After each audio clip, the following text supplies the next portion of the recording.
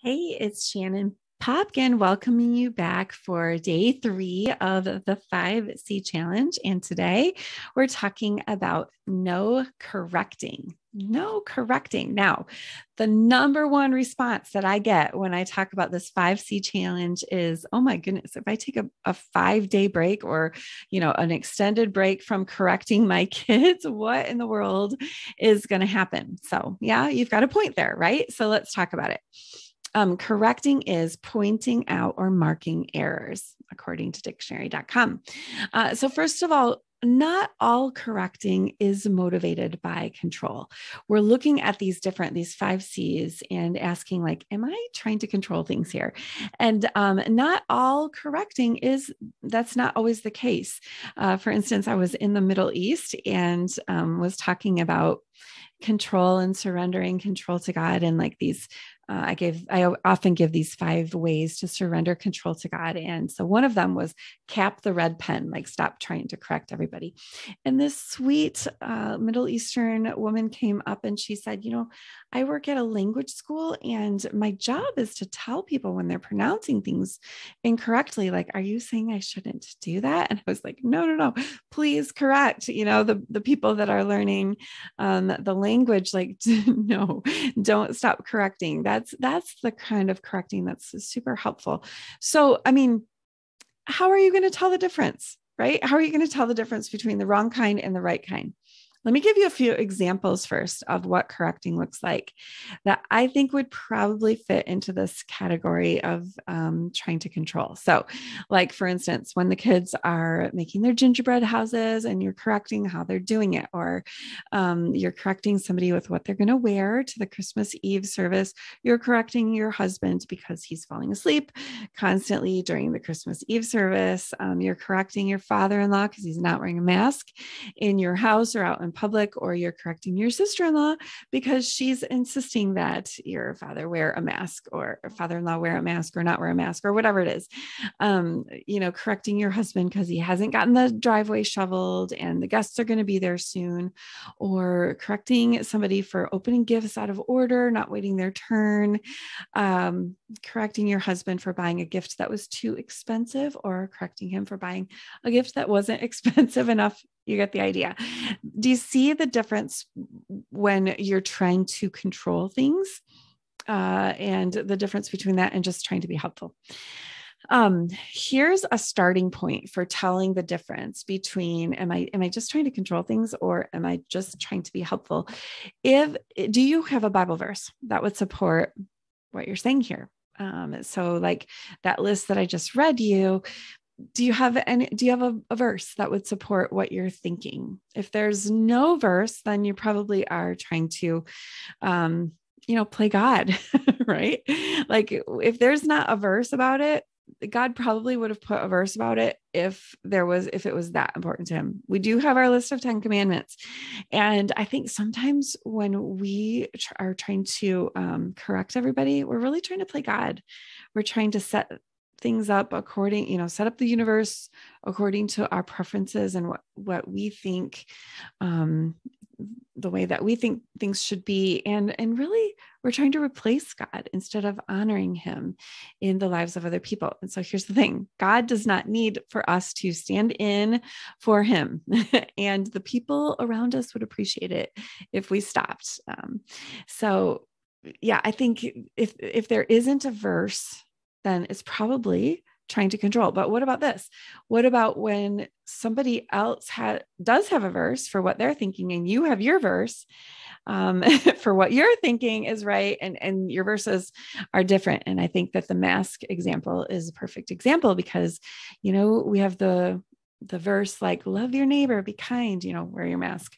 And then we have other people who are saying, don't fear, don't need to wear a mask. And both are true. And if we're only listening to the verse that we want to hold on to and not anybody else's verse, that's really the opposite of being a surrendered woman of God. So I think, surrendering is just letting God be God and closing our mouth rather than having to correct everybody. So let me just talk a moment to the moms who are listening, because we do have some verses, don't we, moms? Here are a couple. Proverbs 22:6 says, train up a child in the way he should go. And Proverbs 13:24 says, whoever spares the rod hates the son, but he who loves him is diligent to discipline him. Discipline is corrective, isn't it? So please, if you're doing the 5C challenge, please do tell your toddler to stop before they run out into the road or touch the hot stove. Like, we're not saying don't correct your toddler, but also consider the way that your desire for control could affect your parenting. I think that when we are consistently repeating and adding intensity and raising our voices and, correcting, often we transition from godly parenting to controlling parenting. And I know this firsthand. I have been a controlling mom at times. And Ephesians 6:4 says, fathers and mothers, don't provoke your children to anger. So I think that this applies to constantly correcting. Sometimes taking a break from repeated corrections is actually good for my heart and the heart of my kids. So just taking a break, like they already know, what I'm going to say before I even say it. Sometimes I used an example in Control Girl of doing the 5C challenge. And one of my kids was mouthing off during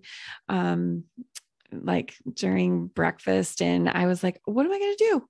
And I said, like, you could hear the bagel toasting in the toaster. It was so quiet. And then my child said, I'm sorry, Mom, that was disrespectful. And I'm like, oh my goodness.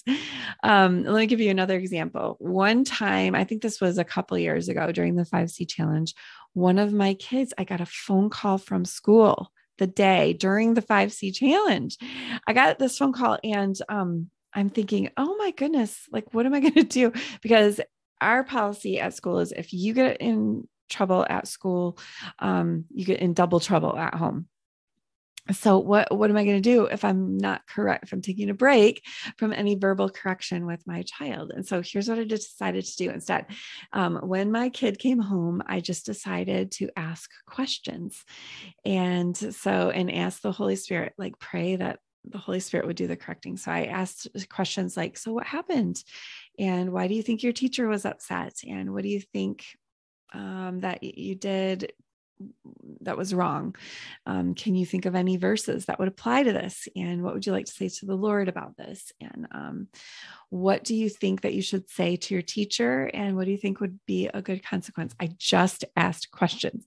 And somebody might call this a corrective, conversation, but it wasn't like any of the corrective conversations that I have ever had with any of my kids, because, in one of those big crisis moments of correcting, I think it was actually more effective because I wasn't, imposing and my child answered all of the questions and was completely remorseful and wrote a note to the teacher and then, came up with a consequence that was probably more severe than what I would have chosen.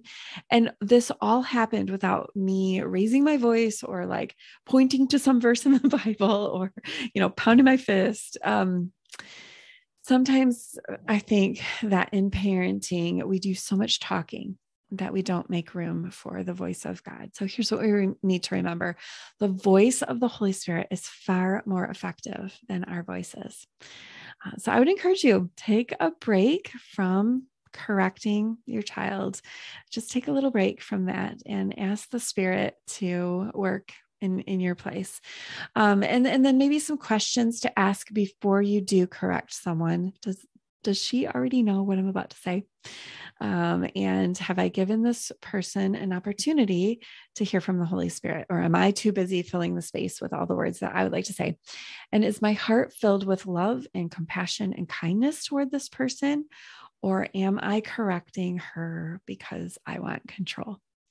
Hope that you'll hold on to those questions and just be asking Lord, am I taking your place here? I want to let you be the one who corrects because you do a far better job than I ever could.